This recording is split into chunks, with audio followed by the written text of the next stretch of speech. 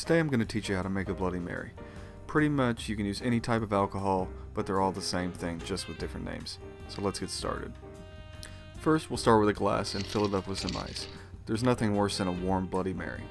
Next we're going to add vodka. I use Absolut Popar, and we're going to fill it up about a third of the glass full. Then we'll add the low sodium V8 almost to the top of the glass. Top it off with a little lemon juice, some Worcestershire sauce, and hot sauce. In my opinion, you can't have enough hot sauce.